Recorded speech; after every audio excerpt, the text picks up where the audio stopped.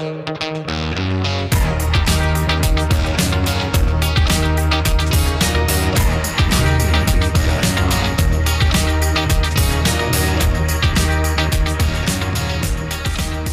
two, you know how we do. It's your boy BQ. This is the B-Side Podcast. Welcome.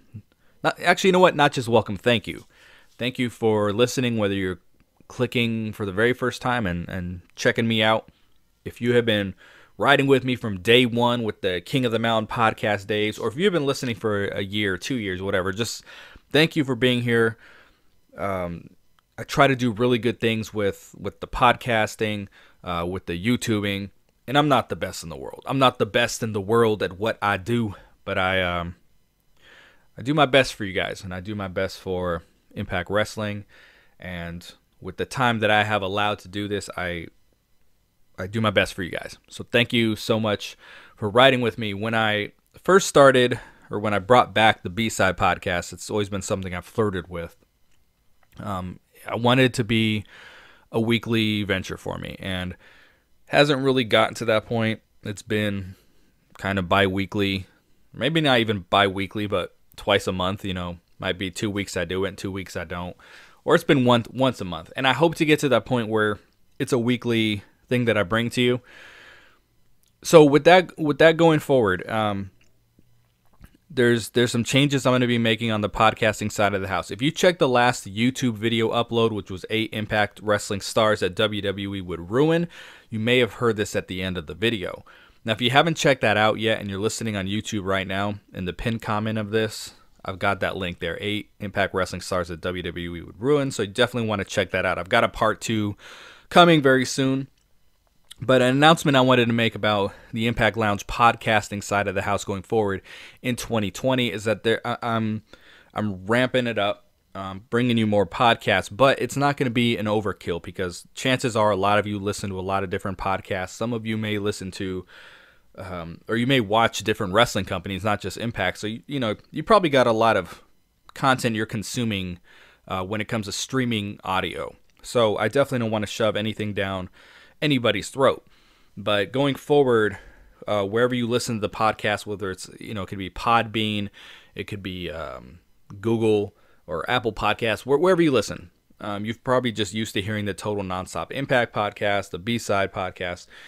So going forward, we're going to be adding a couple more, and they're not going to necessarily be weekly podcasts either. So we're not just going to keep shoving stuff at you and say, hey, listen to all this stuff, but I do want to diversify what we bring you. So for those of you who just love Impact Wrestling and just want more, want to get more, well, we're going to give you more. So there's going to be the Shooting Up North podcast with Lewis Carlin.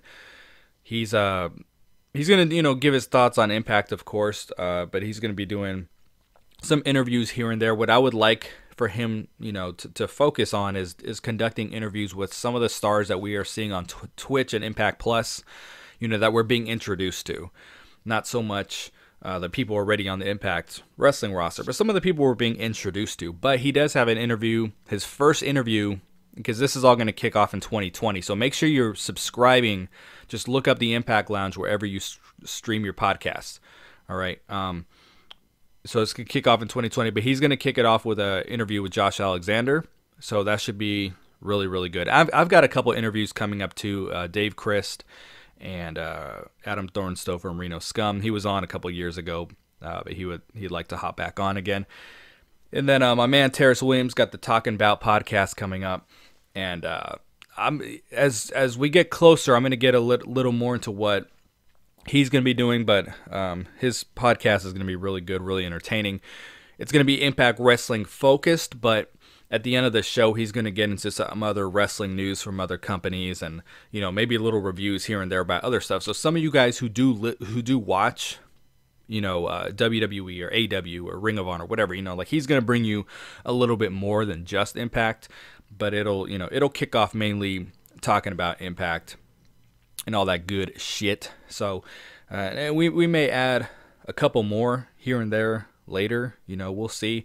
I just don't want to shove too much at you, but I do want to give you guys more and more options and all that, because that's what the Impact Lounge is about. You should just kind of be me, and I'm trying to grow this thing and touch more people, touch more lives, and do good things for the company. I've been podcasting less. Obviously I got away from doing the weekly review, a year and a half or so ago, because when I first started the Impact Lounge, it was that really positive home for the Impact Wrestling fan, It was TNA, Dixie was there, Billy Corgan was there, and back in 2015, 2016, I thought they were doing good things that weren't getting the credit for, so I wanted to be that voice. Now, as time has passed, I've been more critical, because as the company has made improvements in certain areas and got bigger in certain areas and had other opportunities, I've expected more from them. So with that comes more criticism than in the past, where I'm just kind of like, hey, this is really good and this and this. Now I've become a little bit more of a critic, so I've tried to back down from doing that weekly review and that style of podcasting so much, to where, with the B-side, this is a platform where I'm not just talking about the show, but I'm talking about other things, but I think I can get away with being a little bit more critical, but I also understand that I have to praise what's good as well.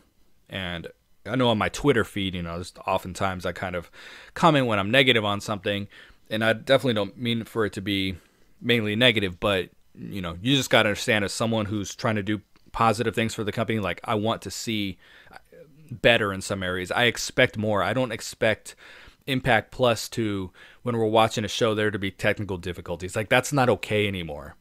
You know what I mean? Like, we've been watching these shows for about a year now, year and a half maybe even 2 years. I don't even know. But I know Twitch has been a couple years. But that's not okay anymore. When this show came on last week and there's, due to technical difficulties, you can watch it on Fight TV and, we'll have it up. That's not okay.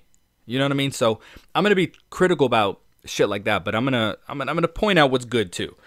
And well, I'm gonna transition into something that I think is good, even though I'm gonna have my comments about it, my side comments, and that's the Rich Swann push right now that's going on. So, but to wrap up what I just said, make sure, if you're listening on YouTube right now and you're looking for more podcasts to consume, just look up the Impact Lounge where you stream, and you're going to have new options here pretty soon. You're going to hear from Impact Wrestling stars, stars who are on Impact, whether it's a weekly show, they're not, part of the roster yet. Maybe the Alexia Nicoles, you know what I'm saying? And people we see on Twitch and Impact Plus, the El Reversos and all that. So we're gonna bring that to you, and then we're gonna diversify things a little bit too.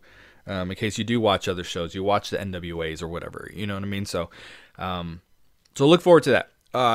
Rich Swann, I know that was kind of a long opening sequence there, but let's get into Rich Swann and this push that's going on. Rich Swann, I haven't been able to podcast since the 6-way elimination, and that series of matches was great. I was totally locked in to what they were doing, and Rich Swann, like, he has arrived. He took the next step in his Impact Wrestling career, in his wrestling career. He took the next step as a performer in that match. Just, the performances he was putting on, the selling, the moves, just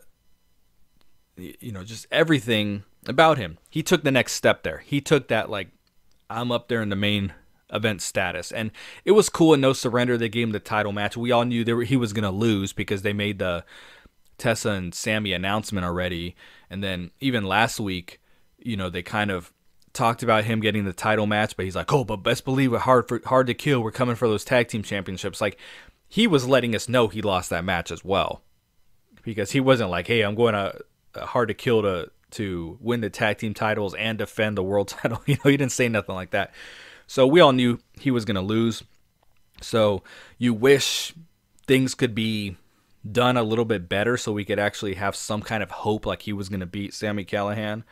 But obviously that didn't happen. We knew it wasn't going to happen. But he's taken the next step as a performer. And I guess the negative thing I have is that, so this episode of Impact that aired last night wasn't good. Let's just get that out there. I really wanted a podcast last week because that episode was good.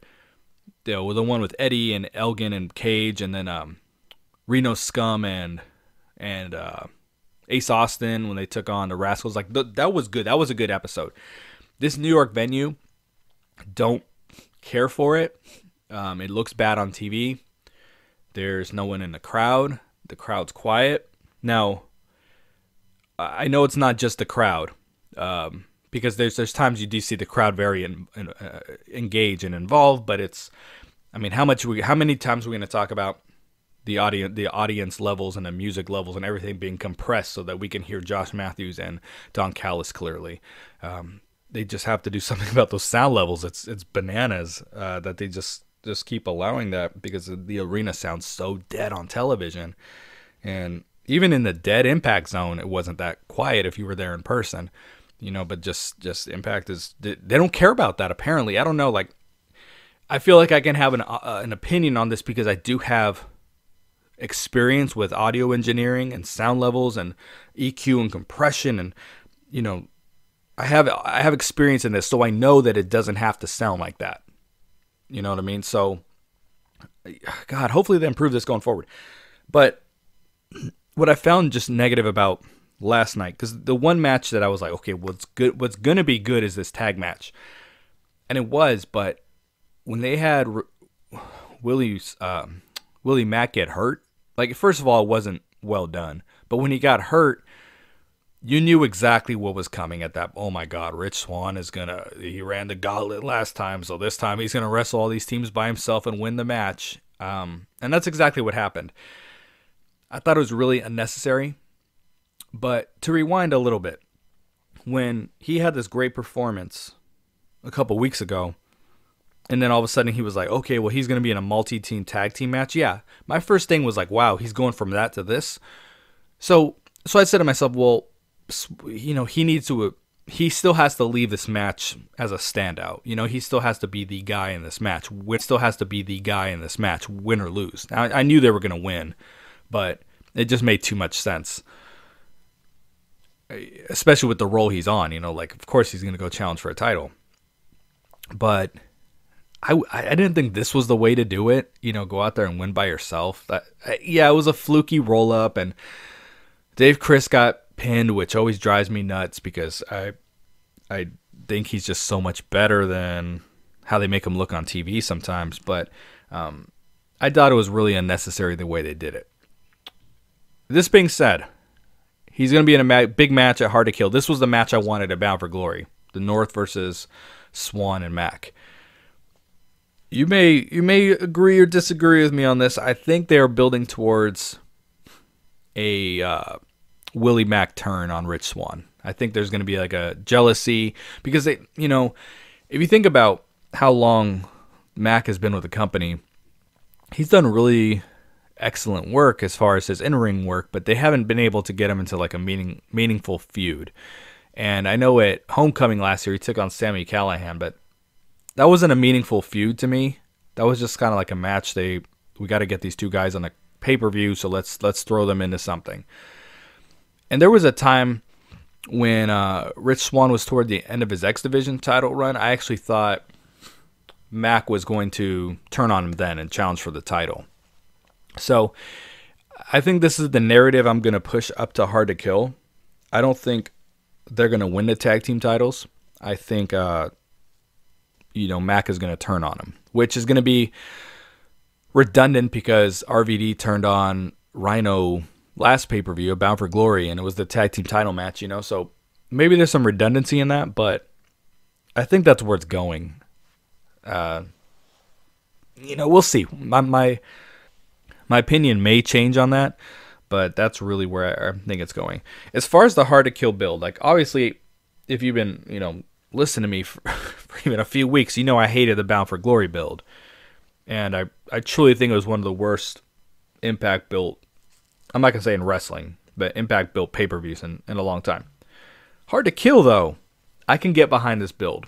And I'll tell you why. Because the first thing that they did to establish this pay-per-view, we're going to establish the headliner. And we're going to establish all the title matches. We're going to establish the big matches first.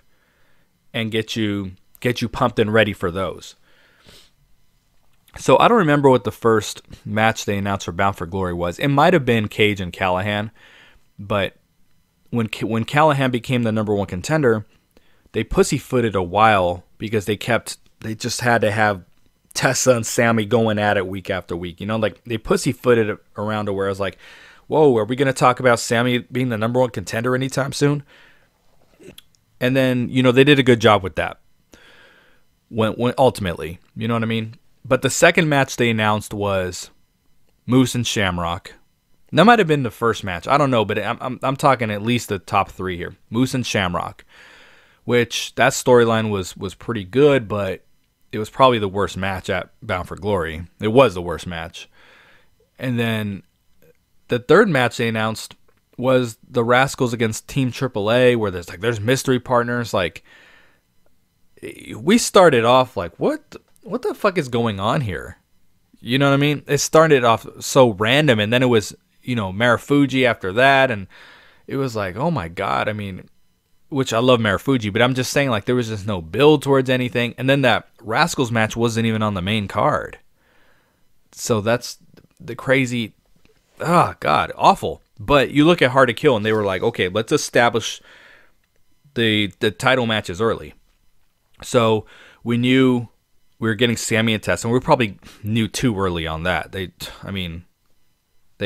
spoiled that weeks ahead. And, you know, I can see why from a promotional standpoint, but it still was just odd because we didn't get to, you know, we knew this big multi-elimination match was coming, and then we already knew who was going to win. And then we knew Rich Swann had a title match coming, and we knew, so at this point we know he's going to lose, you know, so it was really, just the timing was really weird on everything. But then we know very shortly after that Ace Austin is going to defend against Trey. And I think the storyline with the mom is really good. I was really happy they're doing this at the pay-per-view because I think the mom storyline is intriguing. I didn't want it to just happen on Impact for a few weeks and then they got to throw together. Because this is what happened with Bound for Glory, is that you were building something really meaningful with Rhino and Elgin.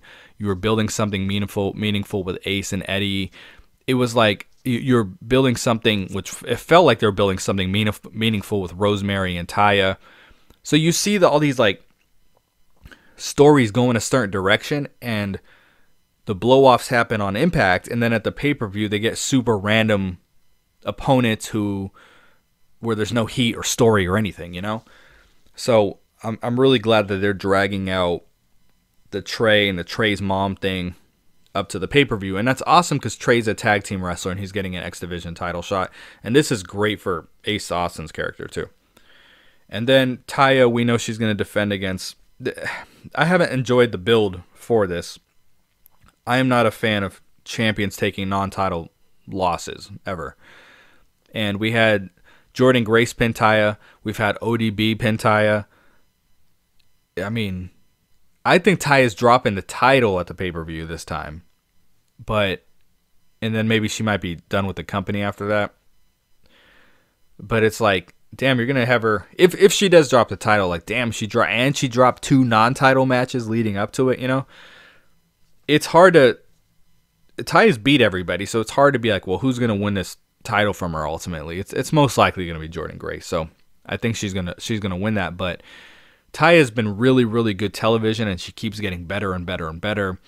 And, you know, my gut tells me that we're seeing the end of Taya in Impact because she's been around for a while. And then when you have the title that long, like, what's your goal after it, you know? When they were saying the other day that ODB was a 4-time Knockouts champion, I was like, dude, are we ever going to see another 4-time Knockouts champion? Because they're either out of the company or...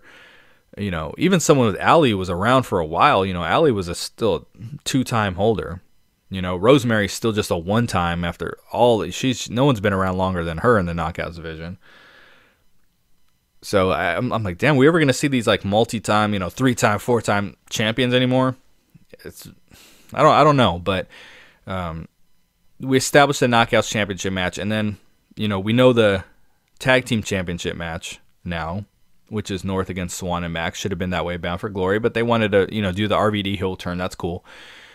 And we know we're going to get Elgin versus Eddie. If you didn't see Elgin versus Eddie at Unbreakable on Impact Plus, that's the match of the year. If it's mostly likely not going to win match of the year, so in that case, I mean, for me, match of the year is Cage versus Elgin because that was a pay-per-view match.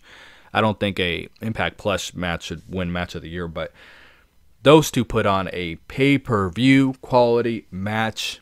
If you have not seen that, it was amazing. And to think that they could take it to the next level would be amazing. And I think Eddie has something to prove because I've talked about this before. I don't think he ever has good pay-per-view matches because he has horrible, he was in the Call Your Shot Gauntlet, and then, last year Bound for Glory, he's teaming with Tommy Dreamer, and then at Slammiversary before that, he took on Tommy Dreamer, which is probably the worst match on that card. The match he had with Moose, that was probably pretty good at Homecoming, but it's like, to me, he gets involved in the least meaningful matches of pay-per-views, I haven't really been excited for an Eddie pay-per-view match since he teamed with Alicia and took on Davey and Angelina, so this match is going to bring down the house. We already know that's going to happen. So they now established like 5 matches that have some meaning behind them, and we have something to look forward to. We're not like, what the fuck are these matches they're just throwing at us? So I definitely give him props on the Hard to Kill build. Absolutely. A few names were released from WWE this week, and I don't think Luke Harper, Impact needs him. They need that like star power, that social media following. But I think it's very slim chance he ends up in Impact.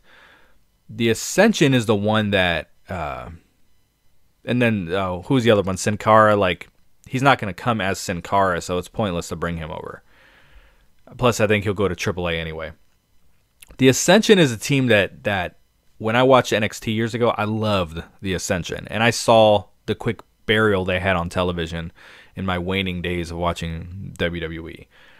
I'm really glad they are going to get the opportunity to show what they can do, because this was the longest reigning, most dominant tag team in NXT history. People don't know that. You wouldn't know that watching that product if you didn't watch NXT back then. Like, they were a joke. I really think Impact could do something with those guys. Now, are they too similar to Reno Scum? I mean, yeah, you probably got to repack. I mean, obviously you can't use their WWE gimmick.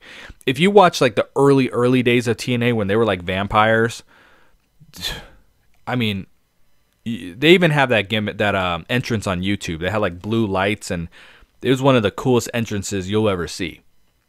And then all of a sudden they got away from that, and then they turned them to trash. But that's a team that I think Impact could do something with. I don't think they fit the AEW tag team style. Like, even the big guys there, that tag team division, it's a bunch of flipping and no selling and all that shit. It's exactly what you would expect it to be. I don't think they fit that. So I'm not even sure Butcher and the Blade fixed that with Braxton Sutter and his partner, if they fit that, I mean. So we'll see that. We'll see on their upcoming episode. But I really think they could do something in Impact. If they kind of revisit the vampire shit, or just be taken seriously. But I think they can work. I think that would be a good addition. Now, I saw a rumor that the rumored names on the chopping block next were going to be EC3, Jeff Hardy, Jinder Mahal. There was a couple other on there. I didn't really care about them though. Those are the 3 that kind of stood out to me that I cared about. I think one of the other names I saw in there was probably more likely to go AEW or something. But we want EC3 to come home. I don't even think EC3 works in AEW if he's released. I mean, I could see where he's like, hey, I'm going to go there because I wanted to go to a big arena company. But he knows what he is in Impact. So we hope he comes home. I think we all feel that way. If he were to show up at Slammiversary, trouble that hits, and he's shot, the place would come unglued. I just don't think he fits AEW. And then Jeff Hardy, like, if you're bringing back Rhino and these motherfuckers and Dreamer, like, I'm sure they're gonna bring They would bring Hardy back. And in the last few years Jeff was with TNA, he didn't have those substance abuse issues. The easier schedule, being home more. It's probably easier for him to be accountable for himself and for his family to be involved with him. Now, I know Matt is kind of teasing leaving online, but we keep seeing, these guys tease leaving and then they just re-sign, so we'll see what he does. But, Jeff Hardy is obviously a different story. That's some star power they could use. And he had said that he would love another world title run with Impact. And if you remember when him and Matt left, like, he was the one that agreed to his contract to stay at TNA. Matt was the one who, Matt and Rebby and these motherfuckers, that's where it got ugly. But Jeff was, even though he had been the loudest as far as saying he wanted to return to WWE one day, he also said there's a lot I would like to accomplish here as well. I'd love to get another world title run. So, maybe we'll see Jeff back. And then, like, Jinder Mahal's an interesting one because if you didn't know this, he was very close to potentially signing with TNA before he went back to WWE. It was one of those things where WWE got wind that Impact was going to bring someone in, and they threw money at him just to keep him away from signing. Now, Jinder was really respectful. I believe he was at Slammiversary when I went in 2016, 15. I don't know. I think he was there, though. It was 16. Him and Laurel Van Ness were in the crowd. And he had done an interview on Talk Is Jericho where he had said that he was in Orlando while Impact was there taping, and he was supposed to have an interview with them, and then WWE called, and he actually told WWE, well, I already had this sit down with them scheduled, so I want to do the professional thing and see that through, and then, we'll go from there. So he did take the meeting, and then he obviously went back to WWE. I'm sure that they offered him quite a bit of money, and Impact, offered him a decent salary or a paper appearance. Who knows? But obviously we're talking money and exposure. Then he went on to win the title, obviously, because they tried to monetize India, which no company's been able to figure that out. But because Vince McMahon is not in touch, he just looked at analytics and like, wow, we got all these views on YouTube from India. Let's, how can we monetize? Like, no one's figured out how to monetize India. Like companies like China to a certain extent, because in China they stream pay-per-views for free. They don't purchase pay-per-views, So there's certain companies that you might have billions of people or whatever, but they're not necessarily going to be consumers and bring in revenue and purchase your products. Like the U.S. is always going to be the strongest for that, and then the U.K. And Canada, like that's where you want to focus that energy towards. So it would be interesting. Now he has some star power. He's not just coming over as a dude. He would now have star power. But then you have the Daisy Hit Squad already. Like, they're not going to add another person to that. So, is that someone that could be a possibility? Who really knows? But, I'd be okay. I'd be okay with it. They obviously did well with his partner, Galloway, years ago. So, maybe they would know what to do with him as well. So that's it for the opening monologue. I'm going to get into this past episode of Impact that happened last night, and I'm going to do it in a very quick manner. I don't think this episode was good, like even a little bit. The last couple of weeks were pretty good, and I tell you, my girlfriend is not a wrestling fan, but she does watch with me, and I've kind of I've been able to get her to sit down like 3 times in the last couple months to watch Impact. And I don't remember what the first episode was. It was in Windsor, but it wasn't good. And then the Throwback Throwdown, which a lot of you were entertained with that. I guess I was entertained in a way, but I also don't think it was good. I think Impact had more fun making it than most people did watching it, if that makes sense. And then they really beat it to death on social media to where now I just hate it. I don't even want to talk about it. Most likely they had some social media numbers and some analytics that were in their favor, so information we're not privy to. But then what they do is they beat it to death. And I've talked a lot about Impact's inability to be organic. The Rich Swann thing was organic. He went through that gauntlet, and everyone was talking. So yeah, you gotta capitalize, but you have to be organic too. Like, you have to you have to put him in a position to succeed, and then let him get there. So that's why I think the tag match was so unnecessary where he went against himself, because that's pushing it. That's pushing things. And I used Jericho as an example when he did this little bit of the bubbly thing. Yeah, he played it up a little bit on social media after that, but that happened organically. He didn't try to, make something big with that. It was something that happened organically. He allowed it to build organically, and then he took advantage and said, hey, go to littlebitofthebubbly.com. Came up with his own product, sold 12,000 units in the first week. He's a genius. He's a marketing genius. If this were Impact, they would have every day, hey, the bubbly, every 10 minutes on Twitter, Facebook, oh, bubbly, bubbly. You know what I'm saying?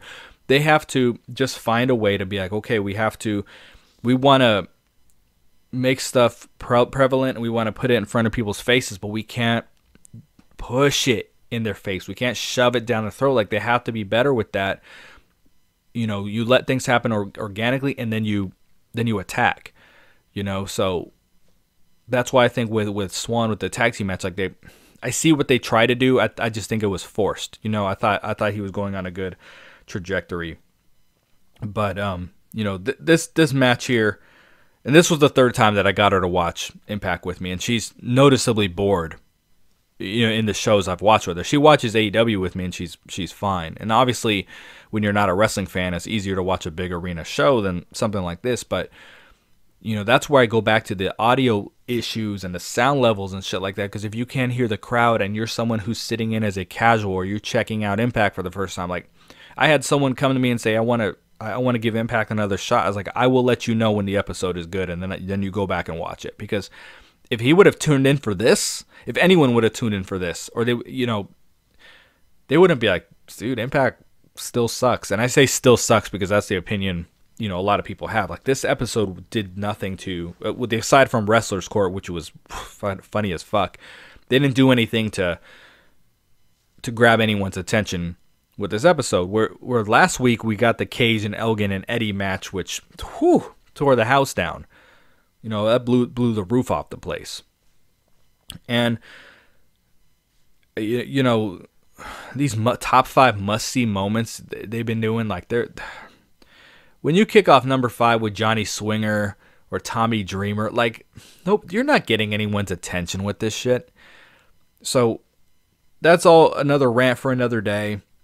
But this match here, this show here, it didn't even start off good. That's the point I'm getting at.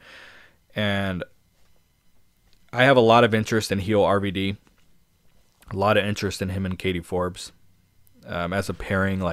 But he took that dry interview with Brian Cage and made it entertaining, him and Katie, So, it looks like they may be leading up to RVD and Brian Cage. I can get behind that.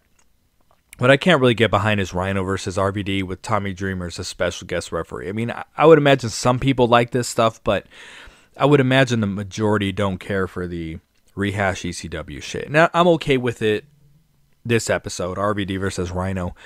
The match was real lethargic, real slow. I was pretty bored with it. But once it was over, I was glad it was over. Everything was real... predictable. But when it was over, I was like, okay, cool, let's move RVD into something good. And then they teased RVD versus Tommy Dreamer. So they're just gonna keep this going. And I have no interest in that. I have no interest in anything Tommy Dreamer does at this point. But Moose and AC Romero, that was something that I'm happy for. AC Romero, talented guy. I was excited to see what he could bring to the table, and for that the match was good. But Moose is my favorite guy on the roster right now, and this was another match. It had some nice spots. It had some nice moments. I was also kind of bored during it. I thought it went a little long. I thought Moose should have finished him with the go to hell.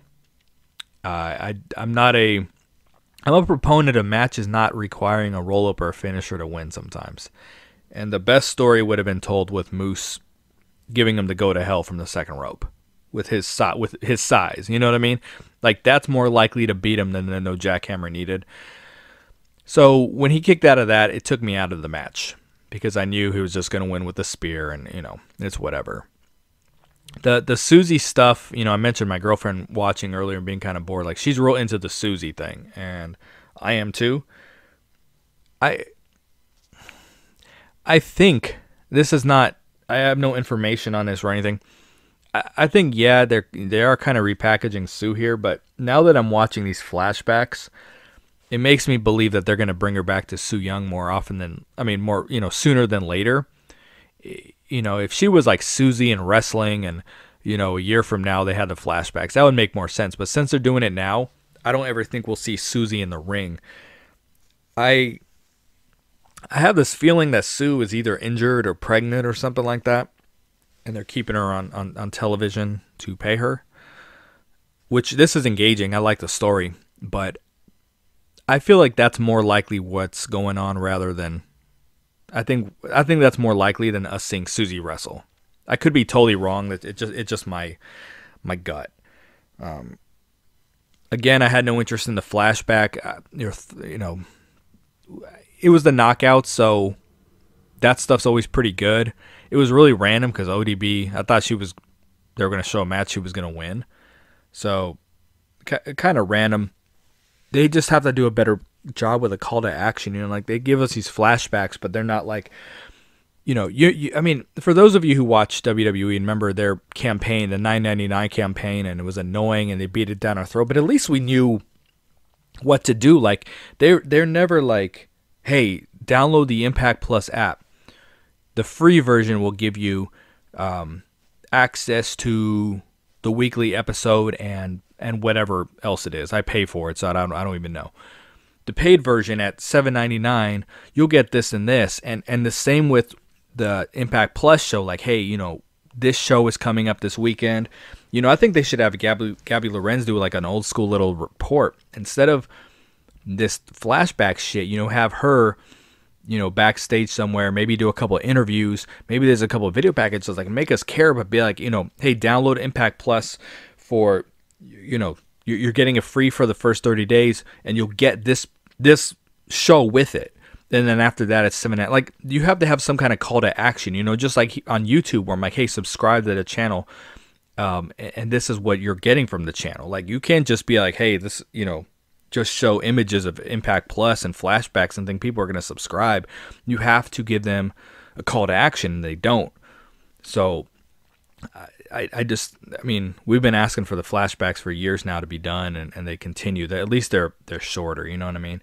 Fallah Bahh versus Raj Singh. Fallah was probably one of the best parts of the show. TJP coming in after was one of the best parts of the show. He brought some life, but they haven't conditioned us to care about Raj Singh, and we've never seen him one-on-one before. So, I think the match didn't get over really well, but no, Raj looked pretty good in it. But you have to condition us to care about him.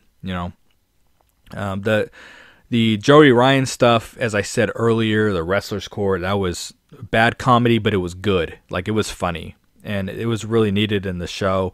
Played into what was going on in real life with Joey Ryan. So I think they knocked it out of the park. I found it pretty funny.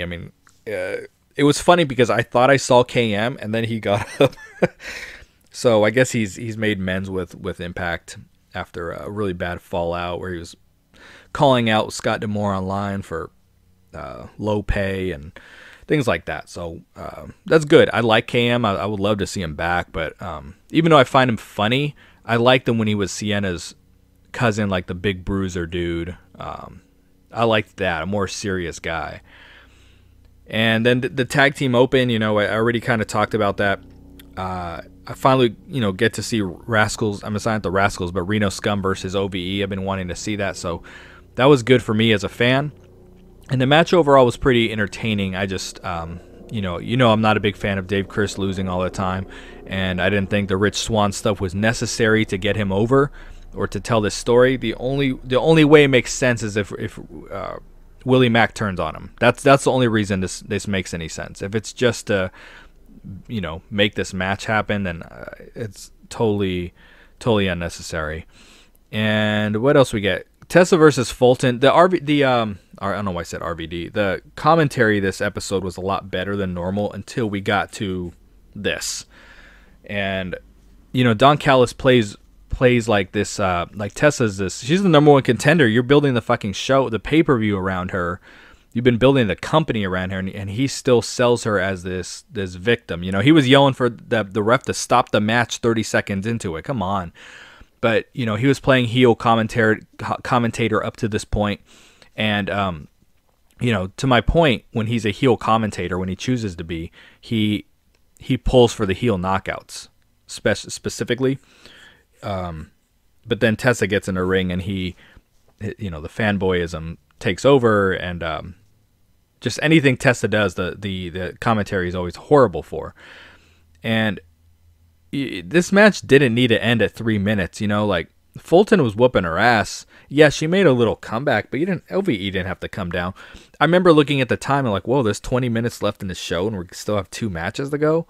So this was kind of a waste of time. They try to play it up that, well, Tessa's not going to be 100% for the pay-per-view. I can assure you after that 30-second beatdown, she's going to be okay by January 12th.